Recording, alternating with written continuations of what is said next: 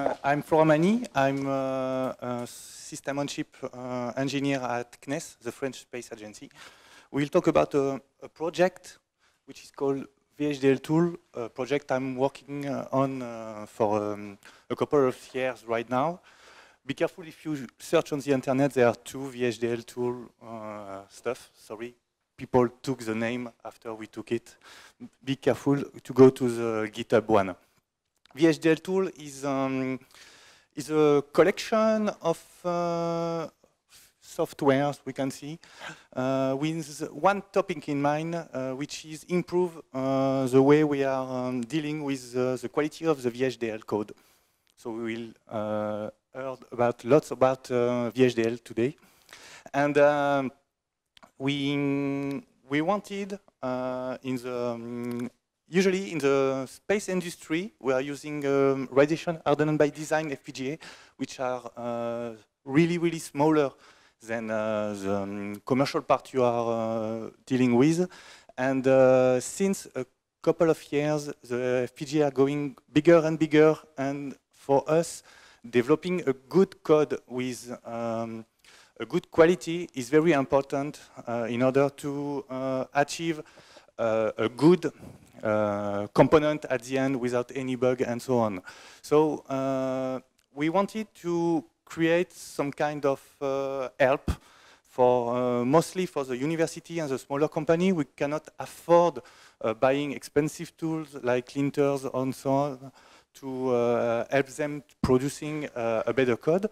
And we knew exactly what we wanted to do at first, but we didn't know where we were going to arrive at the end. So instead of showing you all the software behind this collection of tools, we will discuss about the journey we made through this project. The first step was, well, now when we are dealing with creating FPGAs, back then, a couple of years before, the more important stuff was coding styles, the rules you were applying when you were developing VHDL. Right now, most of the people are using Python or high-level synthesis. Like we can say, the addition of a company developing FPGA is no longer in the quality of the code, if we can say, but it's mostly in the way of the process they are using internally and the review and so on. So what we did at first, we took our stick and go to the French space companies and say, okay, we are a government organization, please give us all your coding styles, your rules for developing VHDL, like you've got internally, and we sum up everything. We did some kind of lots of review with the different companies, and we gather everything inside a collection of rules, what we are going to call a rule set, and everything was put together and summarized into two kinds of subset. One is we call the standard subset, which includes all the global rules, like you should have coding style for your VHDL to write signal and so on. And you've got another one, which is the CNES tailoring of the rule, which include, I don't know, if you want active low signal, you just put _n at the end of your signal. So it's dependent of your company. And what we wanted at first is, well, we gather everything inside a single document, which will be the beginning of and the starting point of all the tools we are building around. So we selected XML file to list all the rules in order to be able to build the tools around this XML file and this data pack. And well, it was good for us, it's good for machine XML, but when we are dealing with VHDL developers, they don't want to read all the coding and so on a XML file. So what we develop is some kind of toolchain that is converting the XML file directly to a PDF file automatically. So what you can do is you can take the CNES rule set, for example, adapt it to your own company rule set internally, edit it, modify it, add rules, but you can get benefit of the toolchain behind it in order to create a PDF file which will be readable internally, or you can give to, I don't know, your supplier of VHDL IPs. So we started with that, and then people were not very happy with that. They say, okay, you've got a collection of rules, we've got hundreds of rules if you add the standard ones and the CNES one, and okay, it's not really useful for us because you need something to check the rules. Otherwise, it's not feasible to have 100 rules in mind and be sure that you will be respecting all these rules. So what we did, we took our stick again and we say, okay, we have to look for a tool to be able to help us to check the rules we wrote earlier. And then we went on the internet and we say, okay, we are looking for a tool which is doing the analysis of the VHDL file, do some kind of abstraction of the VHDL and giving us a tree organization of the VHDL. And based on this feature, we can build some kind of rule checker analyzer, some kind of linter, if you prefer, be able to check our rules. And when we did the research back then, we identified one software which was already analyzing VHDL back then, which was called Zamiacad, which is an open source Eclipse plugin or Eclipse environment, depending on which version you are using, which is doing what you can see on the left side is the Zamiacad layers, which is doing all the analysis of the VHDL. And what we did is we built on top this particular layer, we built some kind of addition which is supposed to check our rules. And to do that, we were using the XML rule set as input of the two tools.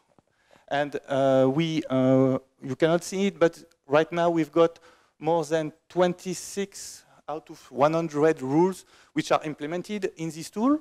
And most of them are targeting not only the developer, but mostly the people we are going to review the code in case of peer review.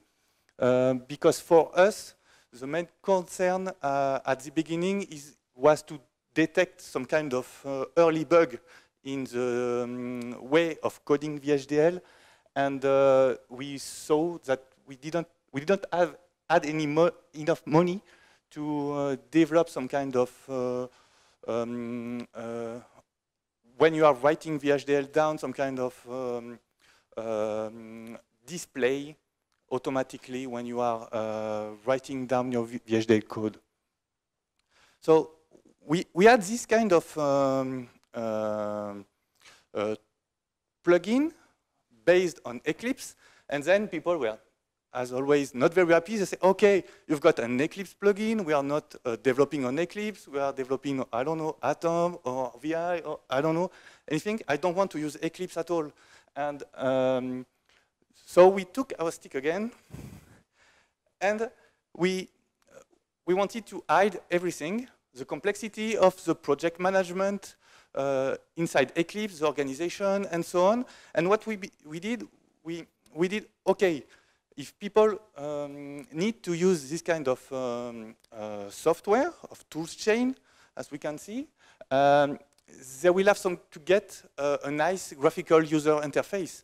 And then we looked around and found the Sonarqube software, which is developed by SonarSource, which is an open source graphical user interface, mostly used by software guys. This software, in fact, is made to, what we can say, have introduced continuous code management and checking inside your project. It means that you no longer need to apply quality of code at the end of your product, but this should be done when you are writing down your VHDL at the moment or when you are writing down your module. So each time you are doing some kind of modification or some kind of creation of VHDL code, then you mostly will commit everything to a database or to a Git or SVN or whatever software, revision software. And whenever you do that, there will be some kind of hook going to trigger everything and doing the analysis of the project and displaying everything. The main concept behind that is whenever you are pushing code, this code will be checked against the rules, and you no longer have to be compliant to all the rules, but instead of that, you have to be compliant to some kind of level of quality, which is described as a technical debt. And we developed some kind of plugin in Sonarqube. Sonarqube embed the plugin inside the server side, and we are hiding the Eclipse stuff and the rules verification inside the scanner side, which is locally deployed on every station when people are developing VHDL. And what we developed like 2 or 3 weeks ago, we had an additional plugins in order to display, in addition to the rules, to display the coverage of your VHDL test bench in order to improve the status of your code. And the coverage is directly took from GHDL coverage or from model sim coverage. So you tell me, okay, the quality code management is all right. Well, it's topic dealing for a long time. Is it really interesting to do so? You are not very familiar with, maybe not very familiar with VHDL, but you've got the electronic, what you can say, representation of the VHDL code. It's globally a good VHDL stuff. It's working, as you can see. It's only 3 flip-flops, one behind the other, but there is a but. And this might lead to a problem. Which problem? In fact, if you do the simulation, you've got on the left side, you've got the normal stuff. Your flip-flop is moving from one side to another side. And on top, if you are doing the functional simulation, which is totally normal simulation, you've got a trouble with your flip-flop. There is no longer 3 stages. This is real screen captures, actually.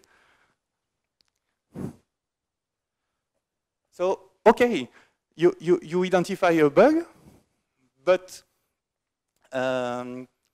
if you add this kind of feature at first, what we implemented inside the rule set is that we put a rules dealing with this kind of feature, which is a clock reassignment, in fact. And when you are dealing with clock reassignment, you are going to mix with the simulator, and the simulator will no longer found these children and will display something strange, like you saw on the previous slide. And if you add this kind of tool at first, well, you just have to scan the code and you will be reported an error dealing with this kind of feature, which is basically a way of identifying in advance troubles that you can get in simulation or whatever. So for us, it's just the beginning of the journey. Actually, we've got some kind of graphical user interface for our tool in order to display the quality of the code, which is developed at the time of the development, and with that we'll be able to have a look on more projects and to identify more early in the design the troubles that might appear later on. And if you want to have the solution about, or the explanation about the trouble dealing with the flip-flop things and the problem with clock reassignment, you just have to come and we will be discussing about, I can give you a clue, some kind of delta cycle and so on. Well, thank you very much. You got.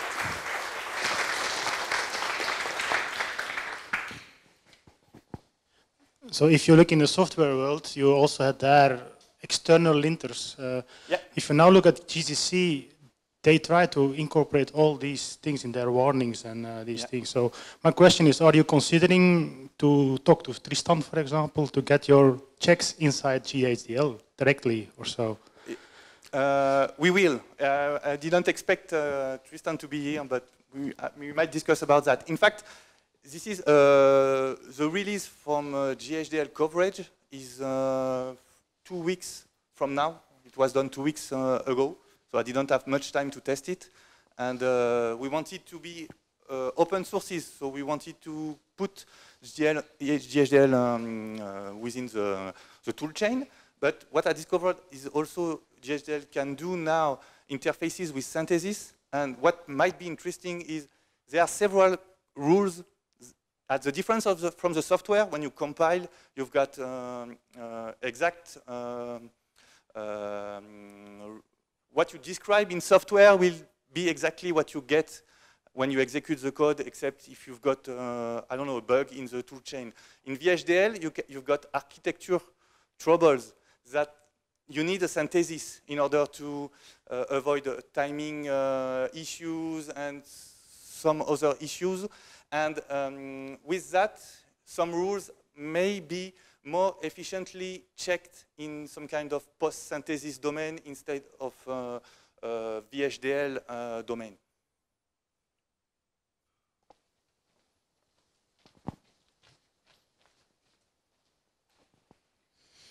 I have like 3-4 questions, so step by step. The first one is, which VHDL standard versions do you support?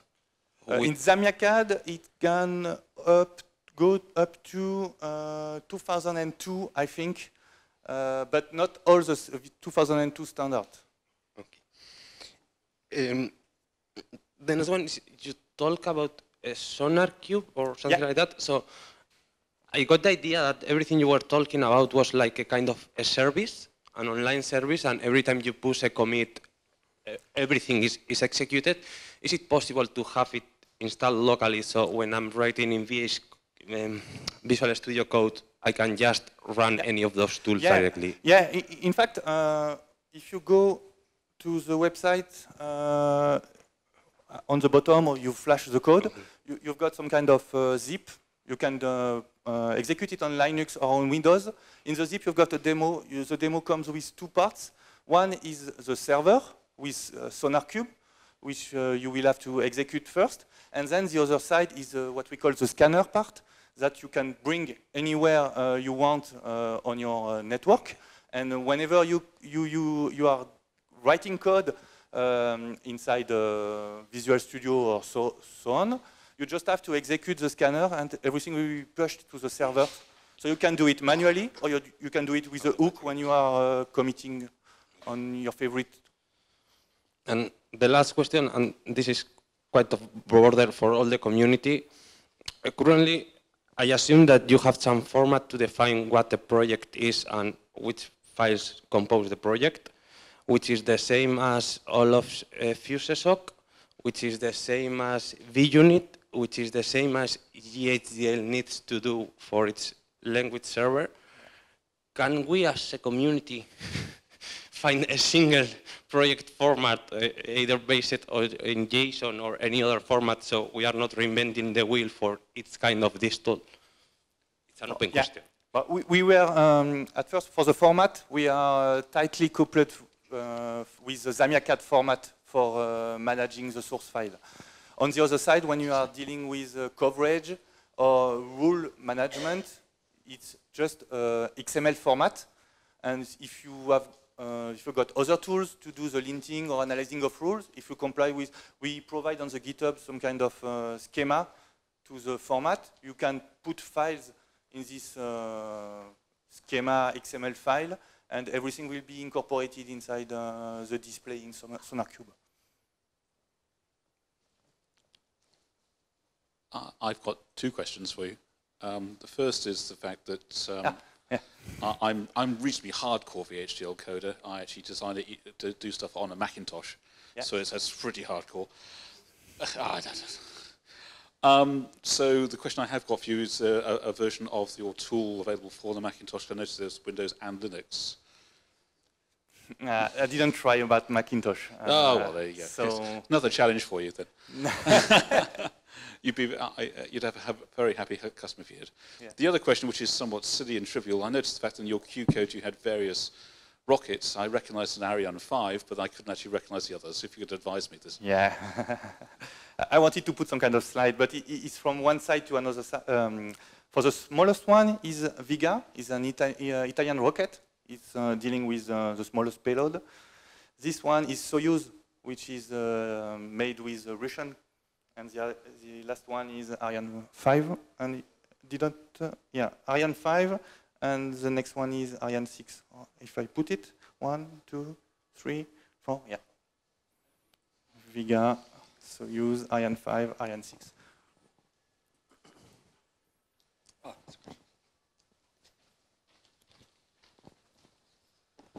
Hi, you are saying at the beginning of your presentation that most of the code now is generated by some tools. Yeah. And I just wanted to know if you are also collaborating with people that are writing generators to integrate directly the rules that you have analyzed and integrate that directly in generators. No, we didn't add broad communication about the tools because it was quite hard to deal with. And it's still on what we call beta and so on. There are lots of false positive showing up, and it was very difficult to validate prior to get this graphical user interface when you've got the error of the tool displayed exactly on the location of the VHDL code. Otherwise, you will have to, back then we had to look inside the VHDL file and in parallel to the XML file and do the link manually. So now we've got the graphical user interface. It's more easier for us to track the bugs and maybe improve it. But it will be, for us, it will be interesting to put in any tools, and the rules are open. You can download them and have a look. You can modify or ask for change if you're not happy with the comments. It's open, you can do that, and you can reuse. We know some universities are using it for students in order to learn, to teach them VHDL. They are using the rule set in order to give good practice for VHDL coding. Okay, let's thank the speaker again. Thanks.